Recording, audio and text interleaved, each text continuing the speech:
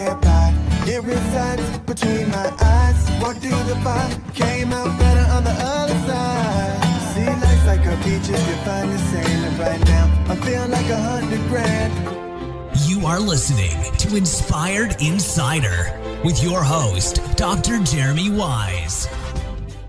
Dr. Jeremy Weisz here, founder of InspiredInsider.com, where I talk with inspirational entrepreneurs and leaders. Today is no different. I have Alano Vasquez of Weisz. And Alano, before I introduce you formally, I always like to point out other episodes people should check out. If you're watching this right now, I'm not in my normal setting because there's a snowstorm in Chicago. So maybe you're watching this in the summer and you're like, how's there a snowstorm? But that's what's going on right now in this time. So other episodes you should check out include, I did two episodes with Jason Swank, and that's actually how Alano and I met. You can check out Digital Agency Elite if you are an agency owner and you want a group of amazing people to get to the next level with. Check that out. He had one episode, Alano, was how he built his agency to 8 figures and sold it. The other one was what his other company looks at when they're acquiring agencies. So that was interesting. Audra Brem I had on tips for keeping your brand relevant using social media. I had Duncan Alney on expanding your brand impact through social.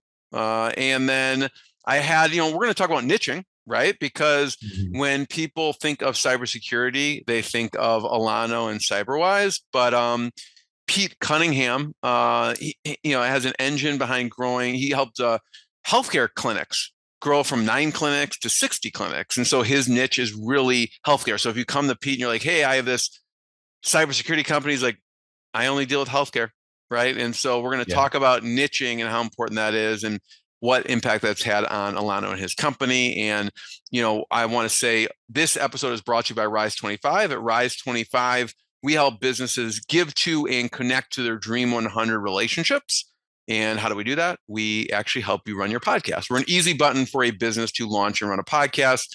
And we do strategy, accountability, and execution. So Alano knows me a little bit by now. The number one thing in my life is relationships. I'm always looking at ways to give to my best relationships. And I found no better way to do that over the past decade than to profile the people and companies I most admire on this planet and profile them and shout from the rooftops what they're working on so other people know. So if you've thought about podcasting, you should. If you have questions, go to rise25.com.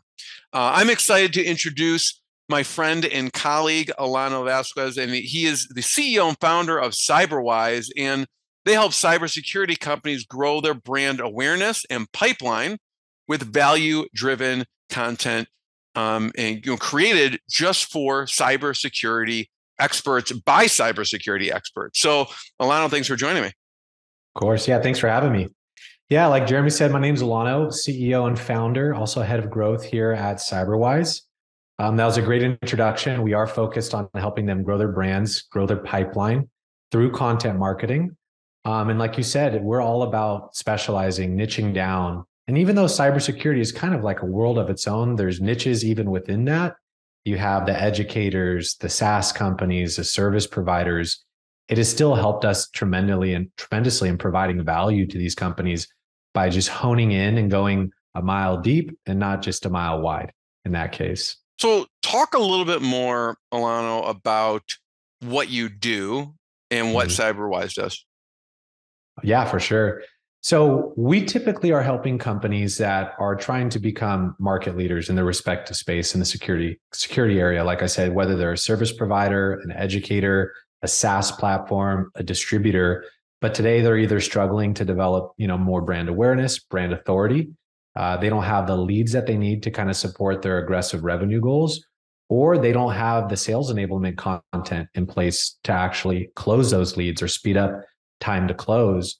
And even though you could address it with a lot of different treatments, whether it's saying, hey, branding is going to fix that, website is going to fix that. At the end of the day, we believe the content marketing, which is like the fuel for the marketing vehicle, is what does that, because that is what provides value and educates. And today, as many people know, security is growing at a rapidly alarming rate. It's not a matter of if you're going to get hacked, it's a matter of when you're going to get hacked and then how you respond to that. We were just discussing some of the trends, right? It's about a $200 billion marketplace today, and McKinsey is forecasting it to be close to $2 trillion in the next decade, which is amazing to see that growth rate. But what's happening is there's a lot of people that are just unaware, overly cavalier about their own security or a lack of, thereof, or not the need of even having it. And so they become victims to bad actors in the space. So really our job is to come out and help educate on behalf of these security companies by creating really valuable content for them to share. Alana, how do security companies do marketing right? I mean, I think it applies to all companies, but we'll speak specifically to security companies. What I've found really interesting is some of the best security companies are bred from a background of an engineering first background, right? So they're not marketing first, they're not sales first. They're there just trying to build really good products, really good services. And so they have this amazing product, which at times never gets to see the light of day because there isn't the sales or the marketing engine behind it. But we see the companies that have really grown and scaled, raised capital, hit that billion-dollar mark plus, having a strong product offering, and then eventually kind of growing into the marketing and sales component, right? But quite often companies do hit a ceiling, and we've seen it at the $10 million mark, the $25 million mark, where they just stay engineering focused and they never really are able to build a brand and generate, the pipeline and awareness that they need to scale to be the 9-figure or billion-dollar company. What are common questions you get in that regards? Are they asking you, when do we start this? At what point? Or what do they ask you when they come to you? It's such a mix. It's such a mixed bag. And I think it kind of goes back to our own branding and positioning. Today, as we have niched for cybersecurity, I mean, we've offered everything from branding, web development, web design, and content. So we see a wide array of leads. We've seen people come in that have needed the ground up build from brand, web, and content, but they're coming in just asking for something like SEO or ad spend or like ad management. And then we just have to keep peeling back the layers of the onion to reveal well, actually, our CEO just increased our year-over-year growth by 20%. And we don't have the leads to satisfy that. Our sales team isn't set up to satisfy that. So beyond just better SEO and ad management, we need a good strategy, a marketing campaign that's going to actually help hit these greater business goals. What do you see as the biggest problems in the space? I would say, kind of going back to what I mentioned, is these engineering first approaches are good at a product level. They're really proud of their retention and building better products than others, but getting out of the engineering first mindset and then talking to your audience, talking to the prospects that you want to work with, and really getting to know those personas to see what it is that they want and need, and not imposing on them what it is you think that they want and need, and talking to them in a language that they don't understand. Even a CISO who is very technical prefers a level of communication that is more like business to human and not just business to business, all the way down to SOC analysts, security architects. They have so many needs beyond what these engineering first companies think that they have. So really being able to understand the personas better is huge in being able to take these engineering first companies and building them into market leaders. I've heard you talk about, Alano, speaking to the buyer in different aspects of the journey, right? And I'd love for you to talk about how you see content marketing for these companies and how it affects the buyer journey. Yeah, I mean, content should help serve the entire brand, buyer journey. If you keep it in the simple buckets of threes of someone is either problem aware, solution aware, or vendor aware, you can say they're in the awareness phase, consideration phase, decision phase. There's really 5 to 7 phases all the way past, purchase. There's retention, right? There's loyalty. So you should be creating content that delivers value along each phase of the buyer journey. A blog, a podcast could be good for awareness.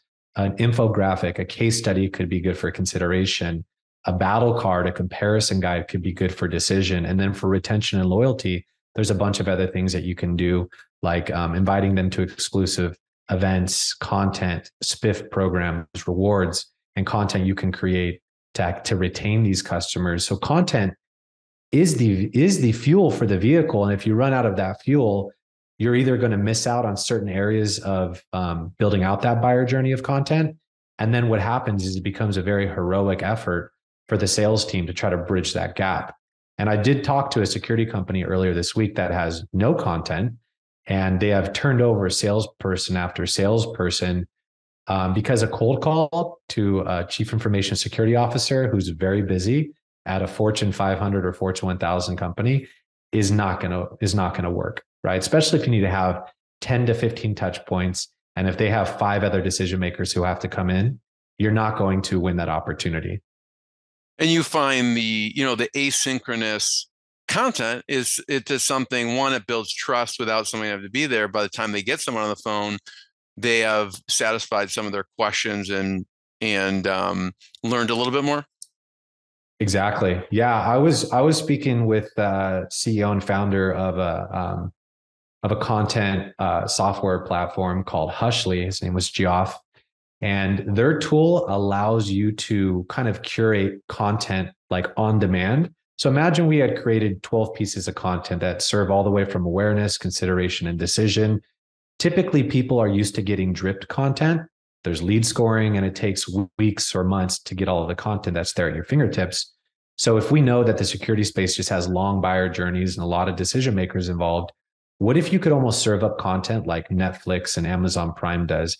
You get done watching one cooking show and it recommends 6 other cooking shows. So if you consume one piece of content like a blog or a podcast with Hushly or a video piece of content, it's going to summon up a bunch of other relevant content.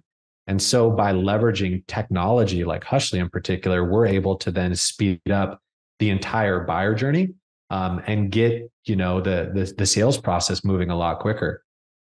Yeah, I love that. I'm bringing up, if you're listening to the audio, you'll see, you can watch the video as well. And you can see I'm bringing up cyberwise.com because I wanted to show this for a second, Alano, because you eat your own dog food in that respect. And so when I was poking around your website, we're on the page where it says create cybersecurity marketing campaigns that attract ideal customers. And you have this cheat sheet. So I'd love for you to talk about that. Yeah, definitely. So we're big fans of not just building pipeline with leads that don't matter. We want to be able to attract ideal customers. Like we all have that 1 or 2 customer where if like we could just scale, copy and paste them, we would be happy. These are customers that pay on time, that pay what you expect to be paid, and that are just awesome to work with. So that's what we try to model our customers' potential pipeline after. And so with this marketing campaign cheat sheet, it helps connect the dots of those more lofty business objectives. Like, hey, we really want to focus on working with this particular type of customer, whether it's a persona type or whether it's a company type, a company size, a revenue. And this marketing campaign cheat sheet does a very high level, provides a high level way of doing that. So it ties in business objectives, assigns key results, and that points to several marketing tactics that you could use to implement to help get those results and get those ideal customers in your pipeline. What we're looking at too, it says cyberwise.com/cybersecurity-marketing-campaign-cheat-sheet. Is there a specific icon people can go to? I guess it's under the resources, people can check out marketing campaign cheat sheet. The other thing I want to ask about is, when someone, learns about this, like what else, what's the next step, right? And you have a brand scale 360 consultation. Yeah. How does that work? So here's what's cool. After you download the marketing cheat sheet here, you actually provide it with a webinar afterwards that shows you how to use it. So you could begin to start to implement your own marketing campaigns if you have the team and the resources to do it. If not, we can help you. But usually a marketing campaign is a bigger endeavor, right? So before a security company just says, hey, let's get into bed with this marketing agency, sign a big 6-figure contract, and then hope they could hit our ambitious pipeline goal of $10 to $20 million, there's a crawl, walk, run approach, right? And instead of having an agency just prescribe some canned solution, we like to kind of build the proposal with the client. So we do a form of discovery, which is very common in the security space, doing assessments. Many security service providers do it, and so they're pretty comfortable doing it. So we have the brand scale 360 opportunity assessment that we do that helps us to better understand their business goals, their marketing goals, We audit their current brand, website, and content. So we could provide a marketing roadmap that ultimately lends itself to a successful marketing campaign. And in the process, it allows them to get to understand, our process, how we operate, get to know us as people. They get time with our subject matter experts who are also cybersecurity specialists as well. And that gets them a much better understanding and a taste for what they can expect on the other side of a larger marketing initiative. Alano, people who go through this, what do they say is the most valuable piece? I know there's probably a lot of valuable pieces, but what sticks out to some of the companies you work with that go through the brand scale 360? I would say once they finally see the dots connected between what it is that they're actually asking for, if a client is saying, hey, I want to improve SEO, but after we talk to their CEO, their CTO, their CRO, we start to uncover that there are several other things driving that ask that are even well beyond SEO. And by the time we end up autopsying everything from their marketing spend, we start to reveal things that were causing their problems before that they didn't quite understand.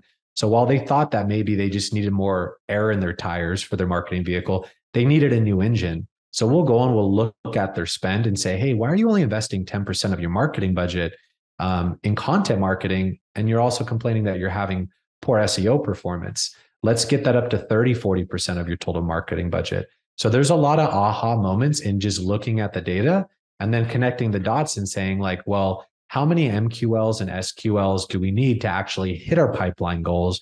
And we bring all of that together. And it's things that they don't always do, soup to nuts, but they have disparate data points and we bring it together in a comprehensive way. And it really offers that aha moment. Yeah, I see as I'm scrolling through here, I see Cisco on here. I see Webroot on here, FireEye, Westcon. Webroot sticks out to me. Talk about Webroot for a second. Yeah, we worked with Webroot from the beginning, back at the beginning of the pandemic. They were doing tons of events every year at Black Hat, and they were showing up with their physical booth presence, as you can imagine. And that was a big channel for them for sales opportunities and leads. And they sell largely through a channel, right? So they have a lot of service providers, value-added resellers that resell their security software solutions. And so once the pandemic hit, they had to get creative and figure out a way that they could continue to exhibit. And much of us, as we know, during the pandemic, these quote unquote virtual trade shows were just snooze fests. People would just have their avatar pop up and actually attending. They were just going because they were forced to, and it was not engaging. So we actually ended up developing a virtual booth that was completely interactive. So you get to go through this web portal. There's a booth attendant. And then there's this very conditional path you can go down. If you're a MSP, you could go this way. If you're a value-added reseller, you could go down this path, all the way to the point of being able to figure out, how do I better sell Webroot? How am I supported? And it was very tailored to their specific buyer journey. And that virtual booth experience was really cool. And I know they're still promoting it today. And that was just something so outside of the box of what we had seen in the past. And it was fun to collaborate on that project with Webroot. So Alano, why cybersecurity? I want to talk about niching for a second. Mm-hmm. Yeah, it's interesting. It was kind of just, we knew the market was growing quick. Like I said, it's a $200 billion market today, and it's expected to grow 10 times. So there's a lot of good economics behind it, which an agency should typically look for when they're niching down. But there was also us just autopsying our current revenue. And as you can see here, Westcon, Cisco, FireEye, Security Scorecard, there was a point when we finally were like, we need to look at the current revenue of customers we have, because years ago we were just focused on B2B tech and it was kind of all over the place. And we realized we had about a 60% concentration just in working with cybersecurity companies. And so we decided to niche down. And then within a year, we ranged number one ranking on Google for cybersecurity marketing agency, cybersecurity content, so on and so forth. And then that really just brought an influx of demand for us. And it's worked out really well so far, not even just for the prospects, Jeremy, but also for the talent.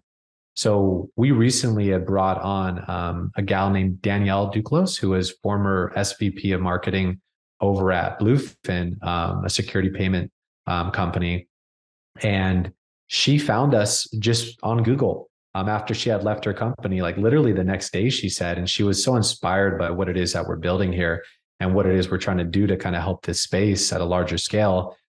She asked if she could come and work for us. And now we have her plugged into really cool projects like web overhauls and brand overhauls we're doing with companies like Sands Institute, Security Scorecard, and so forth. So it's helped us to niche down and specialize both in terms of growing brand awareness pipeline, but also just in attracting like world-class talent. Love it. This is something actually you instruct the companies you work with to do. You have a niche funnels product. Yep. Niche funnels is the product that we've built for companies that have not currently or have not done a great job of trying to target specific audiences. I'm saying like all the way to the point of on your website saying, here's the industries that we serve. You could be a service provider, you could be a SaaS company. And if you were to autopsy any service provider were to autopsy their current client mix, they're typically going to see that they're working from anywhere from healthcare companies, FinServe, government, manufacturing, agriculture, and then kind of reflecting internally and saying, are we built a little better to specialize and work with a particular vertical? Not saying you have to say no to any particular prospects that come through, but saying we're willing to take that leap of faith and launch a marketing campaign targeting a specific vertical, like let's say financial services. So you go down this path of creating, let's say 10 to 15 pieces of content from blogs, case studies, comparison guides, use cases, threat reports that are completely focused on financial service. Then you forklift that into a very targeted ad campaign somewhere like on LinkedIn, where you can target groups that have, chief information security officers or SOC analysts in groups specifically for financial services. And then you just see such a greater conversion rate and level of engagement with the content because it's so tailored to them. So that's what that niche funnels, product or program is all about today. I see a lot of advantages and benefits to niching. I'm sure you come across people who have a hesitation, right? They feel like they're going to alienate. Well, we still have another, like in your case, you have 60%, you still have another 40% of other customers, and you're almost not speaking to them anymore. The messaging isn't. What do you say to people who have that hesitation, who may say, Alano, we have all these other clients, we don't want to alienate them? Yeah, I would say that, that's what a majority of people do say. I almost think it's a biological thing, right? We're not built, I feel like, as humans to laser focus in on any one thing because we typically operate from a place of scarcity at times. And we want to be able to say we can serve anybody. And so it's kind of putting aside that, pre-wired mindset and saying, you know what, maybe there are riches in niches, as that saying goes, and then being able to do it in a way where you're not taking your entire marketing budget and sinking it into one vertical, but being very strategic about kind of piecing enough of a chunk out of your marketing budget so you can test out verticals. And there's a way to do it at an MVP level. You don't have to rework your entire brand to make it seem like you're only serving one customer type, but you do need to create content that allows them to believe that that is a focus of yours. So it doesn't have to be on the homepage, but it could have a landing page and it should have relevant content linking to that page. And the other thing I see typically is people that are unwilling to niche down. It may just be because they're too new of a business and they haven't had that experience serving enough different customers. And at that point, it's totally fine. And I probably wouldn't recommend niche funnels. And I would prefer for them to kind of, continue to live out the business and see, which industries they like working with. So there is enough data that is required, I feel like, to take that vertical leap with niche funnels. Yeah. And one of your points is you don't necessarily have to go all in. You could have different landing pages that serve the niches, in which case, great. So you have one for manufacturers, you have one for healthcare. And so when someone of that, particular niche, you go, hey, check out this information, that does speak to them. So you're saying you don't have to revamp the whole website, but you could have a specific page tailored to them. Exactly. Yep. A funnel, as we could call it. Yep. Yeah. You have a company, a service provider in the security space, and I'd love to learn more from that standpoint, just getting into the weeds a little bit more about kind of how you serve companies.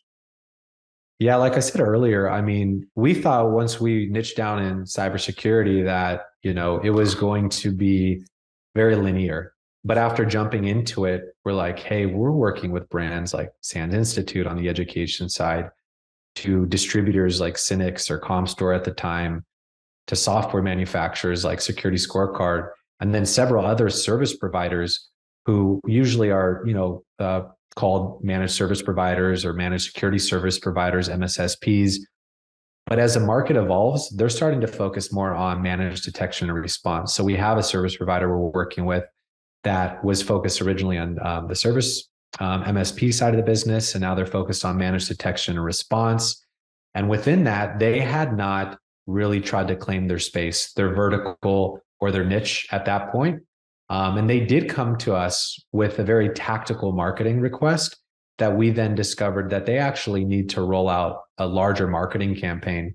So after going through the whole brand scale 360 and the opportunity assessment, we developed a few marketing campaigns that would help them identify a few key verticals that they could go after. And that's helped them tremendously, like I said, in just engagement with their content, conversion rates, recognition as being the thought leader. Because at the end of the day, it really is about those people willing and bold enough to choose a focus and then to articulate a consistent claim of expertise. And then finally, kind of add the missing skills. Whereas most people believe and they become complacent saying, once we become, experts at this particular vertical, then we'll go and we'll market it. And we say, hey, maybe there's a way to kind of go to market while still also learning and adding those missing skills as you can go. And that's what they've done. And then there's been such a great feedback loop in how it's helped evolve their product, because now they're building it around a very specific type of customer. Love it.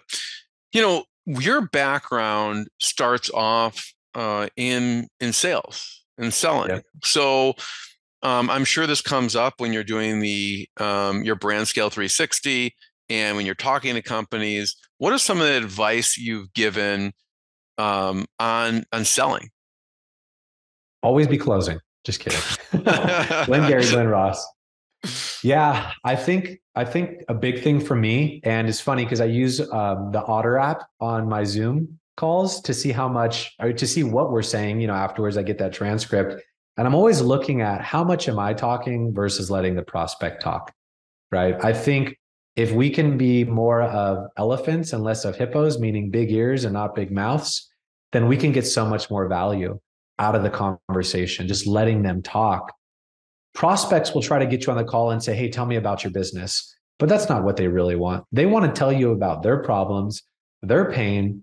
And I would recommend, talk to them about your business towards the very end once you've understood all of their problems and pain points. And that will help you better position your offering. So that's been a really big one for us, since we take a very consultative approach. And I think a lot of security companies in the service space should focus on that as well too. And it just builds a ton of rapport. So to talk about that, right? Someone comes on with you, Alano, and they go, the first thing they say, hey, Alano, how you doing? Can you tell me more about your business? How do you flip that? Yeah. Well, I usually try to lead the call, pre-indoctrinate the call a little bit. I send a video over prior to hopping on the first meeting, telling them like, hey, before, we get on this call, I'm just going to prep you.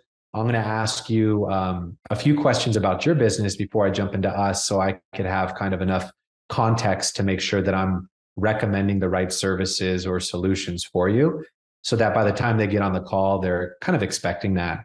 But in the event that I don't, I'm not able to communicate that to them, and right out of the gates, like, so tell us about your business.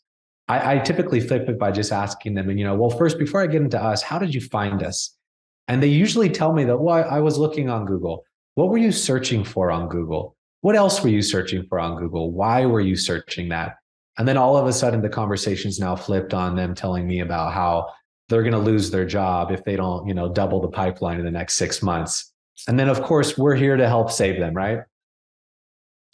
Yeah, no, I love that you said that, because, that is really understanding what their major issues and pain points are, and you can't really speak to them without understanding them first, right? So, Exactly. Yeah. I would love to hear more about, um, you know, as far as when you're talking to the client, what are some of the things you want to understand first before you kind of go into making recommendations or telling them more? So I usually try to hit all 4 points of budget, authority, need, and timeline. It's so easy if you don't have that like post-it noted on your monitor. When sales conversations get going, we as salespeople can get happy ears, and then the conversation just is over before we know it. And we're like, oh man, we didn't even schedule a follow-up call. We didn't ask if they're the only decision maker. We didn't even ask the budget. So I typically try to hit on all of those. And we've done it either through the form of phone calls or even like an intake. So we'll send over like a 10-question intake, just a Google sheet that they could fill out. And we have dozens or hundreds of leads that have populated this before even talking to us, where they're willing to kind of tell us their revenue goals, what hasn't worked with their marketing, their current marketing budget, what they're willing to invest, how soon they want to get started. So in some cases, before we even hop on the call, we've kind of knocked the whole BANT part out of the park. But hitting on those budget, authority, need, and timelines are crucial, especially in the security space. When you're providing a service that costs six figures and there's 4 to 6 decision makers, you really can't go past go and, till you hit on those. I'm curious, Alano, we take you back to Alano in high school, in college. Okay. Most people are like, I want to be an agency owner when I grow up. What did you want to do when you were younger? So in college, I majored in econ. I think I was just kind of following the herd of a few other friends who were in finance at that point. But once I got there was a program over at UC Santa Barbara where I went for econ that was called the Technology Management Program. And it was taught at the Bryn School of Engineering, which is a really beautiful part of campus. And the professors weren't just professors. They're actually like venture capitalists, like from Santa Barbara, Montecito, like some really big time people. I think we had a few special guests, like the founder of DoubleClick.com, Kevin, I can't remember his last name, but like a multi-billion-dollar company come in, and we were just spending all of our classwork time putting together business plans, concepts, and then really just going down the path of operating like small business owners and having these really talented professors and mentors pour into us. And then it was between the summer of junior and senior year, I actually took an internship for a marketing company called Octagon Sports Marketing. And that was all the way out in South Africa. So I went to Cape Town and I was there for almost 3 months. I went all by myself. So that was quite the adventure. And I worked with this firm, and we were focused on, launching several activations around the World Cup at that time. That was back in 2010. And so it was just so surreal being in, such a different place in the world, going from Santa Barbara to South Africa and just getting thrown into this mega agency and huge responsibilities put on me, even as an intern. Like I was cold calling people, trying to set up pretty big meetings. And I even had just maybe 1 or 2 wins amongst that and got positive feedback from some of the leadership team where it must have implanted something in my brain. And then fast forward a decade later, I'm running a marketing agency. So that's how I've kind of tried to, connect the dots of the past. And how did I arrive here? I think it was building blocks along the way for sure. So did you know it sounded like you knew you wanted to do something in business at that point in general. Yeah. I knew I wanted to be an entrepreneur of my own at some point. I just didn't know what that launching off point would look like. And I was actually laid off after my first job. And I was like really kind of down and out. And I was like, man, maybe I shouldn't be going down this path of working for startups and trying to do sales. But I got picked up by another friend of mine at the time. His name's Paul Hashemi over at SpinTouch. He put me in charge of sales. But when I started the company, I'm like, there's no marketing here. So I had to put on my marketing hat, learn everything about brand, web, lead gen, building websites on WordPress, getting in what I used was Photoshop at the time and running Google Ads. And that gave me a lot of those kind of notches on my belt that made me felt like I could eventually run my own agency. And after a few years of doing that, I branched out to launch our own agency. What I find fascinating about you from my research, so we'll see if this is accurate because everything on Google is true. You put yourself through college. Yep. And how did you balance putting yourself through college, paying for college, actually, it's a lot of work in the education part? Yeah. Well, I mean, my parents took care of me as best as they could all the way through high school. So I was pretty blessed. I got to go to private elementary school, Catholic high school. But as you can imagine, that's so darn expensive that it almost zaps the entire education budget just in the first, 18 years of life. So I enjoyed a glorious 3 to 4 years at a junior college here in Sacramento. I remember just taking art classes, playing guitar, and doing other hippie things in between the breaks. And then I was like, all right, I need to get the show on the road. And I was like, I'm just going to apply for some good schools. So I tried UCLA, Santa Cruz, Santa Barbara, UC Davis. And I landed that, I got accepted at Santa Barbara and I was like, I better take this. This is a really good school. But I was like, I don't have any money saved for college. So I had to go through that exhaustive effort of applying for grants, which I unfortunately didn't get any at the time. And then just applying for private and federal loans. And so I racked up a pretty big college debt bill over just 2 years. But I was like, hey, this is expensive. I better get in and out of this, higher ed stuff pretty quick. And along the way, I had friends that were working at Starbucks, pizza shops, minimum wage. I was like, I didn't think I was the quickest at learning some of these complex econ, courses like game theory and accounting. So I was like, I need as much hours to study as I can. So I ended up getting into personal training while I was there. And I would go over to different fraternities and sororities and just try to meet people and put on these boot camps. And I found a gym owner in Santa Barbara who gave me some space at his MMA gym, Valhalla gym in Santa Barbara on State Street. And I remember I was just doing like 2 training sessions a week with like 10 to 15 people in a boot camp and making like a week's wages so that I could get back to focusing on studying and a little surfing in between. So you really did have your own business. You started your own business in college in the health space. Yep, exactly. And I thought, I'm surprised you didn't go on to like own a chain of gyms or something like that after that. Yeah, I've mentored my brother-in-law in starting his gym. I helped him build his brand and website, and we talked about going in and ownership with it.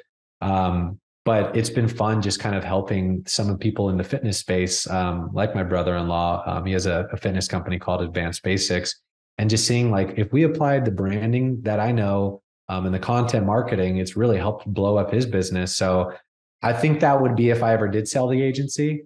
That would be something I might look back at doing. Even if I was just a personal trainer working for someone else, I love the fitness space so much, as you and I talk about quite a bit. It really is where my heart is at. Alano, first of all, I want to thank you. I have one last question, and I know you read a lot, so I'd love to know resources or books that have helped you. Before you answer that, I want to point people to cyberwise.com to check out and learn more. It's cyber and then WHYZE.com.